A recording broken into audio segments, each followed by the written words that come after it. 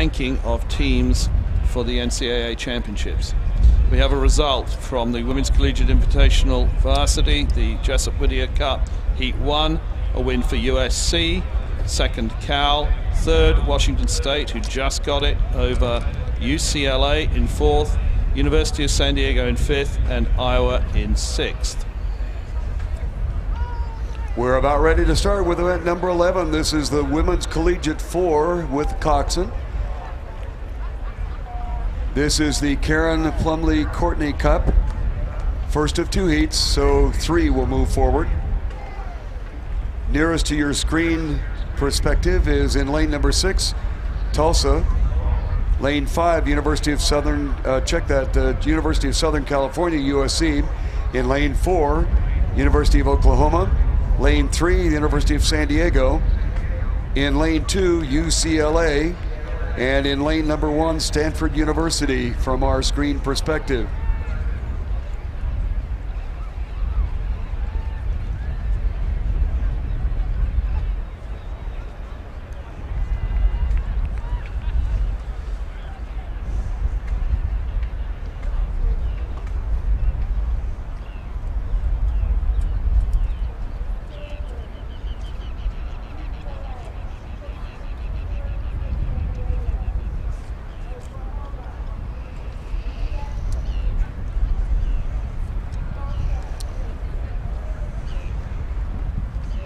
Our crew's standing ready at the stake boats.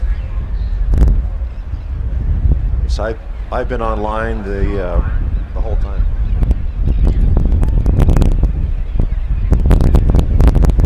Looks like we have our starting call boat back in action and ready to go.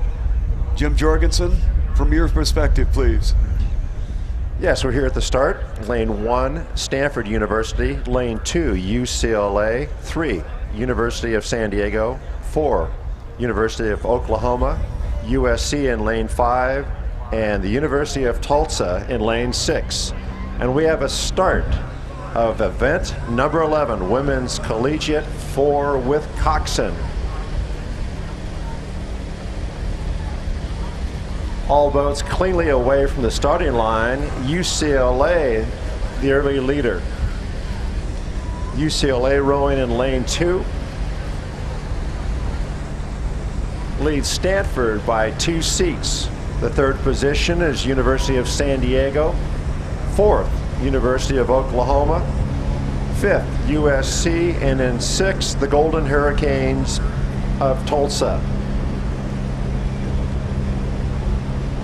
It's a 4-person crew. The Coxon lies down in the front. And they're looking across, and right now at 250 meters, it's UCLA, your leader. Second spot, Stanford. Third in lane 4, Oklahoma. 5th spot, too close to call. The trailing crew, University of Tulsa. The Bruin crew now pushes the advantage. Almost 1 full length over Stanford University in lane 1.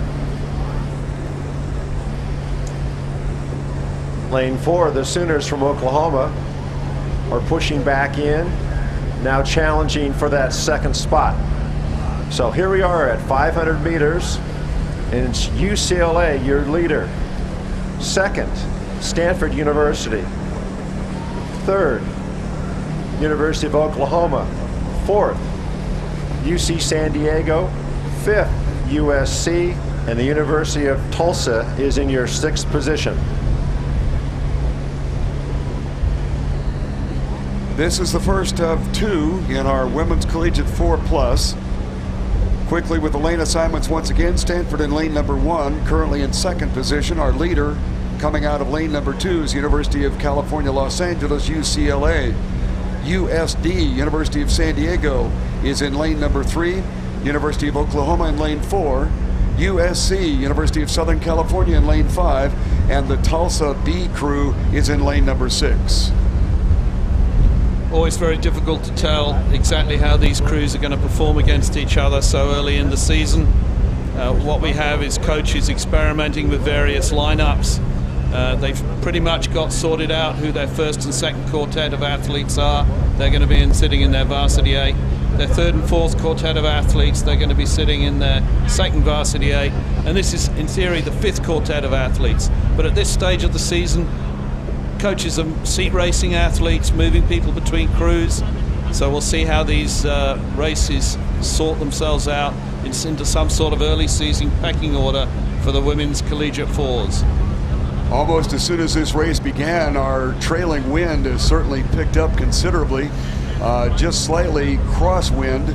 So we'll see how this works out. At least it won't be that strong westerly wind that comes underneath the Ingram Street Bridge and seems to mess with the crews as they come through that open area. Looks like UCLA have established a strong lead in this race. They're being tracked by the University of Oklahoma in lane number 4, but Stanford University are still in touch with them in lane 1.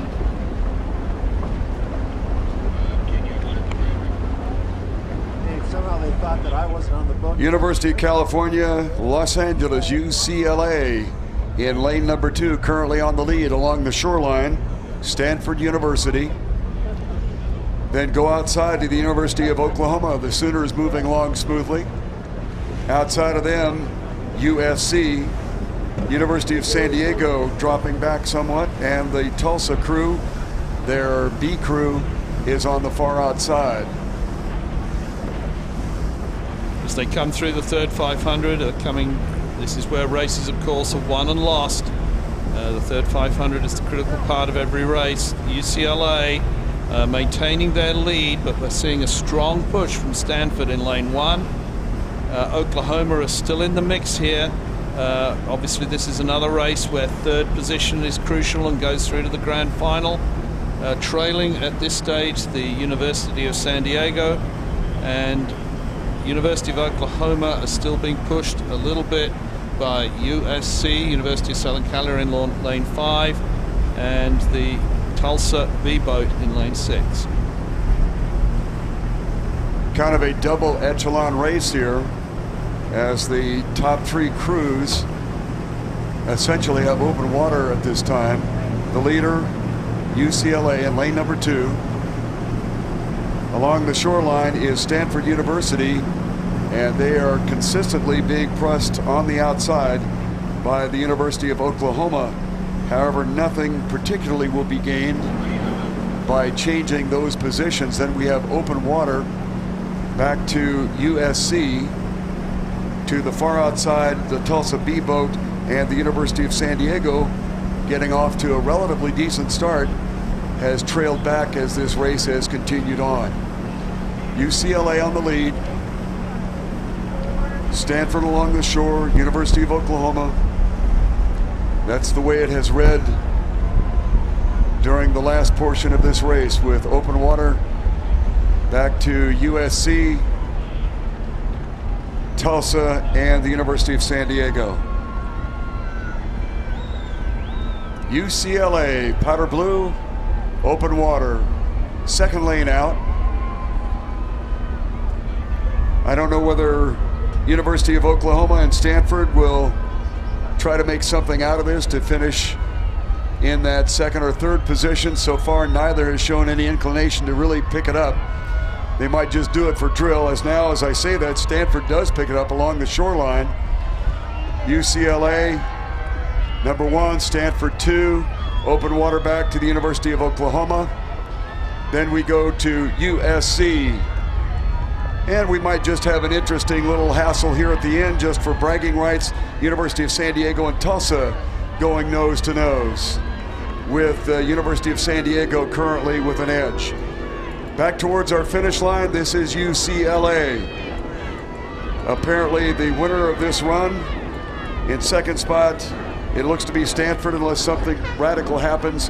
And then University of Oklahoma picks up that third spot.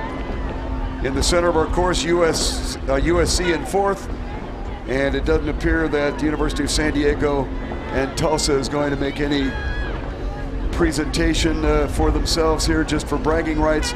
So it looks like University of San Diego will pick up that 5th position, and Tulsa will finish outside trailing.